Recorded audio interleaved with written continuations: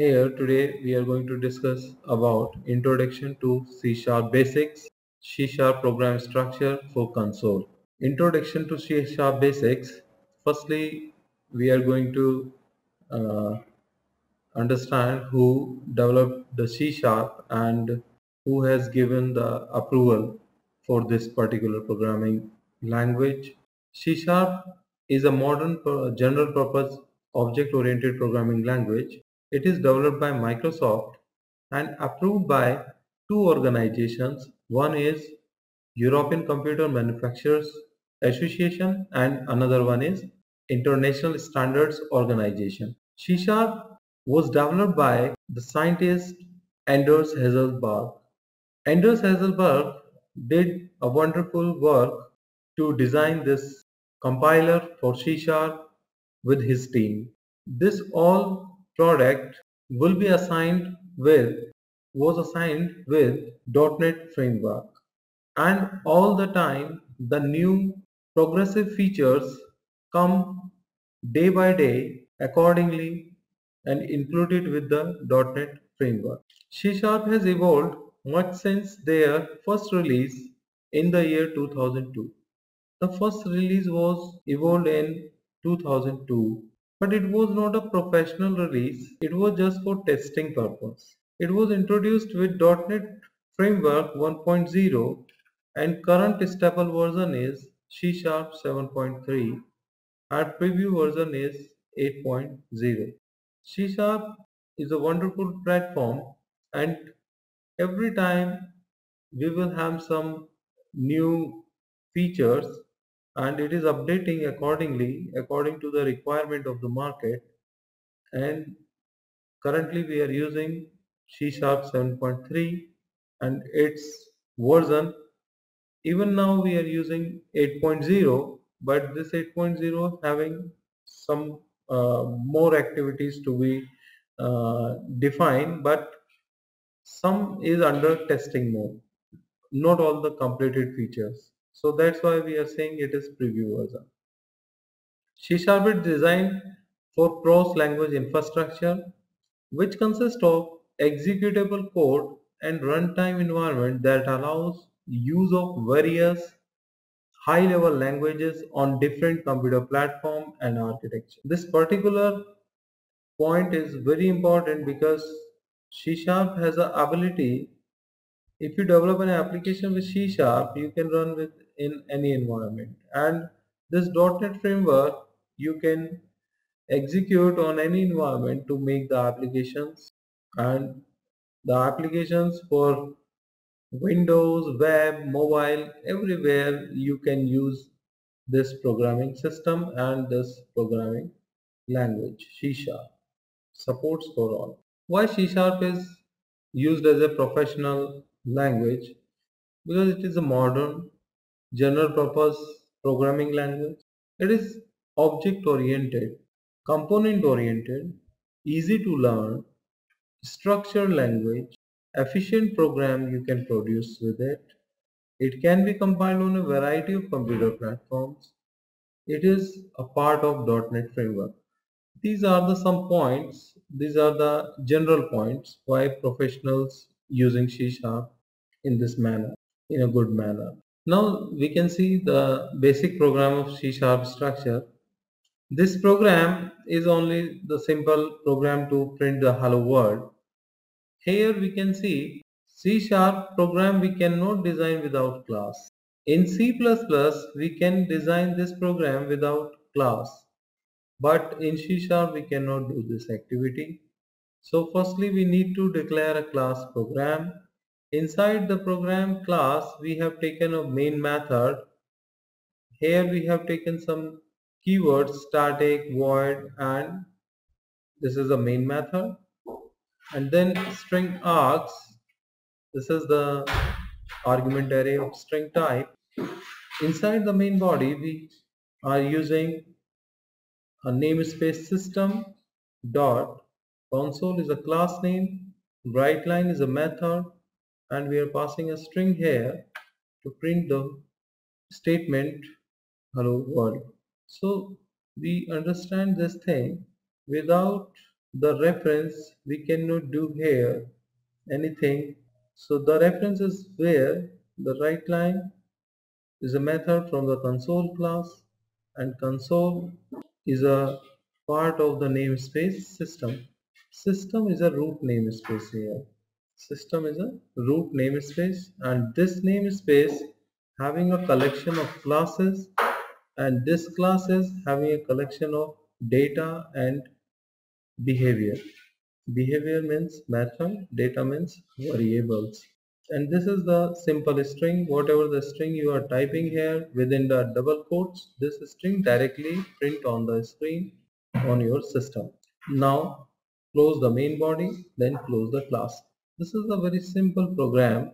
So we have used here the keyword like class, static, void, system, console. These are all we have used a specific way. Now come to the description of this program.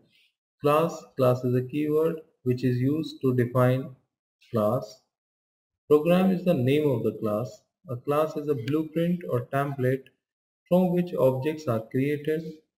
It can have data members and methods. Here it has only main method. Static is a keyword which means object is not required to access the static members, so it saves memory. It is a very important part in C# program. Actually, whenever you want to run a program, you want to execute first the main body, because main is a initiation point of executing a program. Main is only the method in the program which is first called by the compiler. But we don't have anything before executing the main body. Means without executing main body we are not able to create any object. So we are not having anything to create the object. So how can we trigger the main? How can we initiate the main body? In this regard, C# compiler is inbuilt with the static keyword. This static keyword, when we put with the main body, we don't need to create an object to trigger the main. Main will be automatically triggered when we put the static keyword with it. And because the static keyword is not creating any object, so it is not consuming any memory. So that's why we are saying here, so it saves memory. And it is fast in nature. It is not taking time to create the object. But I want to say one more thing here. We cannot say like that every time we should use a static keyword with all the methods. Yeah, we are using with the main method because we don't have such type of implementation before executing the main body, and we can create object. We cannot create object without executing the main body. So that's why I want to say here one thing. Static is a keyword we will use for main, but not all the time, because it also loses the security of the product. So we make sure where we need a security of the product, we will call by the help of object. We will create an object for the particular class, and we will call the methods and data members of the class with the help of object. We are not doing all the time with static. Where we don't need the security feature, we can do the task with static keyword, and static keyword is highly performable as well as it saves the memory. Now the void keyword, we know very well what is void because we are using this keyword from the last programming languages. Void is a keyword, means void means empty, means it will not going to return any value.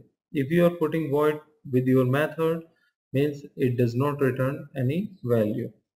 So you don't need any return statement with the void method. The main I told you already, main is the method name, and it is the entry point of the C# program. Whenever we run the C# program, main is invoked first before any other method. It represents the startup of the program. String array args. This args is an identifier. You can change this name by any name. It is not compulsory you will put here args all the time. but by default our compiler is giving args here, so it's your choice. String args is used for command line argument in C#.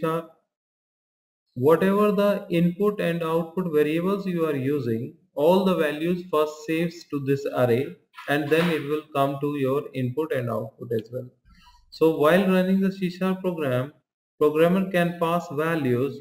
These values are known as arguments which we can use in the program. Whatever the values you are using, all the values will first store to the string arg array, is a string type array, and whatever the output you want, it will be saved in the variables and this variable value will come as output to display on the screen. Console system.console.writeLine. Hello world, what is the meaning of this? I told you this is the writeLine method from console class and from system namespace. System is a root namespace. Here system is the namespace, console is the class defined in the system namespace, and writeLine is a static method of the console class which is used to write the next on the console. WriteLine is a static method, that's why we don't need to create any object to call the WriteLine method. So we understand this, these all the methods are static. Now this is the simple program. Just we are saying here, if the programmer writes using system before the class, it means programmer does not need to specify the system namespace for accessing any class of these namespace. So we are not bothered about to write the system with the console. If we are using system, if we are putting the using system before the class program, so we are not bothered to write the system with console class. So here programmer is using console class without specifying system.console. So programmer is using only the console class without specifying the system.console here. It is only the expression here. Now using public modifier. Programmer can also specify a public modifier before class and main method. Now it can be accessed from outside the class. We know very well in the C++ also we did it. If you are using a public keyword before the class, then you can access this class in different namespace. And if you are putting the public keyword before the main method, you can access this main method outside this class to another class in the same namespace. Okay. So if you are talking about the class public, then you can access to the different namespace, because namespace is a collection of classes. And if you are talking about the method public, means you can access in the same namespace this method with the different class. So this is the way to accessibility by the public. If you are not putting here public, if you are not putting here public with the method or the class name, it means by default it is private. So private members cannot be accessible outside the class or outside the namespace. Now using namespace, programmer can create class inside the namespace. It is used to group related classes.